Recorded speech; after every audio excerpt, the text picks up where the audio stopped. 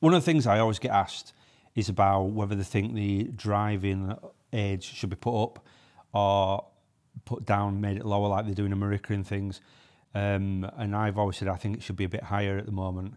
I think it's due to people's maturity when they drive behind the wheel, because I don't think some people understand how driving a car is a privilege and not a right. And there's people that don't realise the impact they create on other drivers on the road. So I'm going to tell you about this crash that happened at an area of Bradford. I won't tell you about, or name the area, because a lot of people know roughly where it is and probably know about the crash. But if you can think about one car coming down a hill, basically, one car that was coming uphill. So the car that was coming uphill had two youths in it, very young, and they decided to set off from their home address. And for no reason at all, it's probably 200 metres to traffic lights. They decided to floor the car and get to traffic lights, and they were probably doing like 60, 70 miles an hour, gone straight through junction and lost control. There was no reason for them to do it. They weren't racing any car, they weren't being chased, they were just basically decided to put the foot down and set off quickly. Coming down the road at that point were a Suzuki Alto. The Suzuki Alto contained dad driving, granddad in the front passenger seat, grandma in the middle of the seat, and then two young kids, I think about 5 and 8, on either side of grandma. The Vectra coming up the road basically has gone screaming through a junction, across the road, and had a head-on collision with a Suzuki Alto coming down the road. I've been shouted to the scene, I've attended the scene, and I've never known, or I've never seen destruction like it in my life. So if you can visualise the scene now, the Vectra was upside down in the middle of the road. One lad was unconscious in that vehicle, and the other one was screaming around the floor because he had a broken back and he couldn't move. The Suzuki Alto was embedded into a wall up the road. The dad of that car was laid over the steering wheel, and I think he had significant brain injuries. Granddad in the car was projected halfway out of the window of the front passenger seat, and he was dead at the scene. Grandma had come through from the back seat with no seatbelt on and hit her head on the dashboard, and the head had just peeled open, showing all the brain and skull. She was in the back of the car screaming and inconsolable. And the two children had been projected out of the car at the moment of impact, and they were 50 metres up the road, laid in the road unconscious.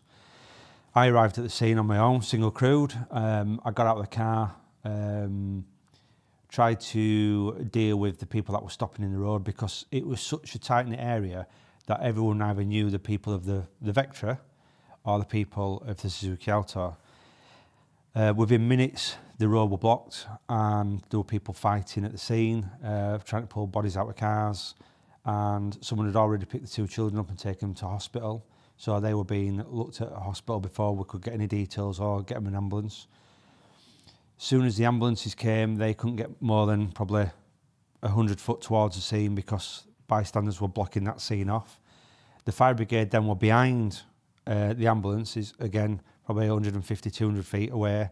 They couldn't get to the scene. So we had family and relatives of each people in the road demanding where the police, ambulance and fire were, but they couldn't get to the scene. Within a couple more minutes, we had ambulance drivers being attacked by gangs of youths. We had firefighters being put in headlocks and being thrown around. There were basically an all-out fight between these gangs of youths in both parties and the ambulance, paramedics, the firefighters and the police. I went code zero on my radio, the yellow button, orange button, the chicken button, whatever people want to call it. Within a couple of minutes, it was flooded by officers. And it took about 40 minutes for us to gain control of the area. Don't forget, these bodies are still lying in the roads, they're still hanging out of the cars.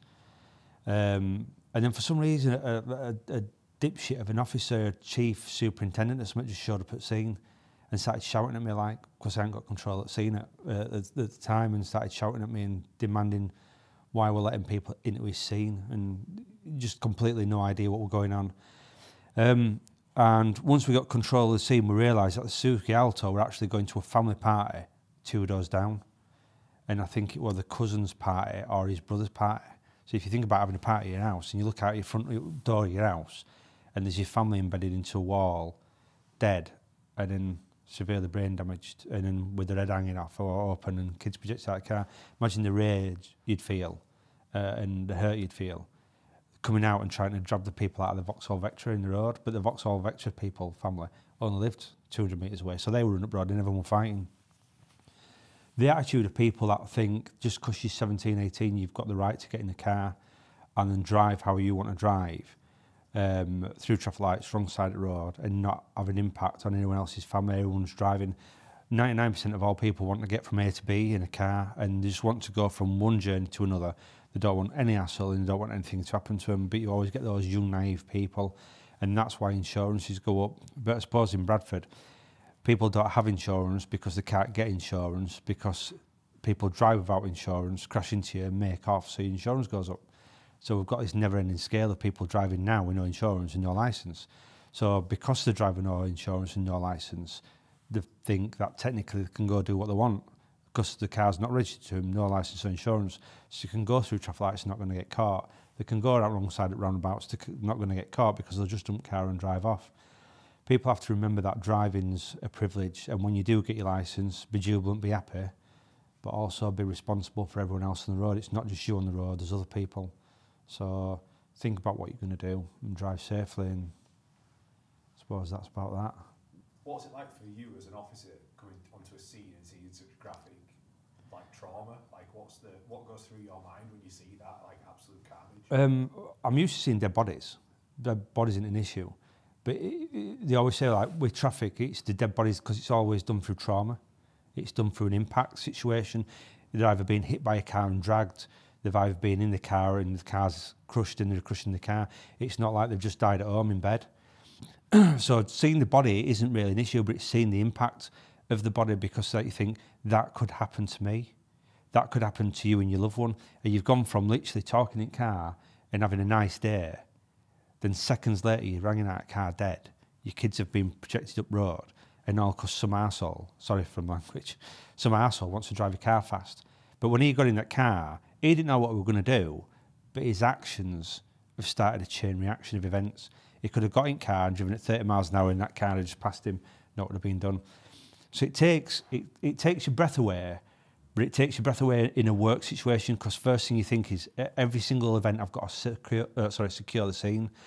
But then everyone tries to do it, and I understand why, because everyone's got a heart and wants to help. But people just try and pick people up off the road, even if they're dead. They try and move them, they try and shake them. Oh, it's my family, and try and hug them. I understand that, but if you're not medically trained, you're causing more injuries. They might have a broken neck. You've just lifted them up, you might have paralysed them then. So you're causing more injuries. So it's overwhelming, really. Your senses, everything about your senses goes. It's all heightened. You can feel hairs on your neck stand up. Your adrenaline goes. Your taste is 10 times better. Your smell's 10 times better. Your vision goes into ultra HD, and you're taking so much information on at once.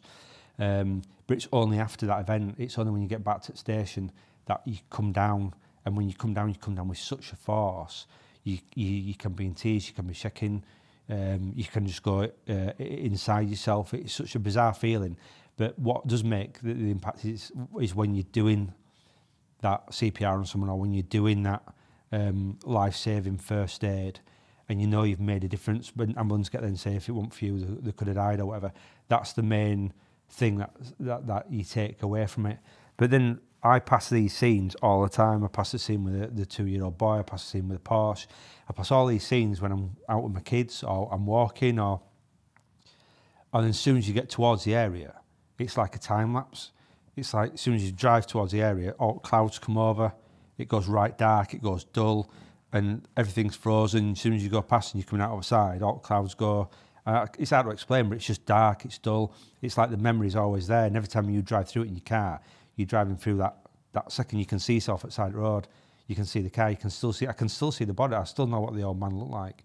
I still see mother's head, and it honestly looked like a coconut that I just opened. It was just some sort of nut with a shell on top, and you just pull it and it opens, just cracks open like that. It was just like that, but you could just literally put your hand in the gap and press what you want. It would just. So I think it were I had a cloth in the car. I know it sounds stupid for wiping windows, but there was nothing else to push on like a compression. On, yeah, nothing to put pressure on. But I didn't want to press because I didn't know what we were going to do. When last time you saw that, so like she was screaming, and I remember putting it on and her putting her hand on her head, and I thought, I don't know what to do. It's like a skull that's just open. You just try and do, push it back together. Do you think there should be more education drivers or young drivers or new drivers of what the actual results of crashes can be, as opposed to like just the technicalities of driving? Yeah, because I just think the way I see stuff, and this is a lot to do with not the when I say the younger generations. I just think a lot of people think that life's cheap, and I don't think people think about the impacts that's going to happen. So like, there's a lot of people that I know that are probably 13, 14, 15, and are a lot more mature than a lot of 23, 24, 25-year-olds. So it's about the education and showing them and I'm being honest with you, showing the graphic nature of what could happen. And everyone can pick up a mobile phone in car. Everyone can learn lean over and change the radio. Or everyone can go at 35 in a 30 zone. But it's that thing clicking in you saying, don't do it. I can race it. I can just get through these lights here. But why? You're only going to say, I think there's a poll or something that says if one person sets off on a 10-mile journey and goes 30, and the other one sets off on a 10-mile journey and goes 45, and I'm not going on a straight road, it's through town and stuff, you're only going to get there something like 3 minutes in front of the other person. So why are you risking 15 miles an hour for 3 minutes? It's not like you're going to get there. Well, it doesn't work out like it works out. I'm travelling so much. I'm on about going through town and traffic lights and traffic and stopping and starting. So you're not benefiting anything from the speed you're doing. So when people think they're going fast and they're trying to act good going fast, you're just looking stupid.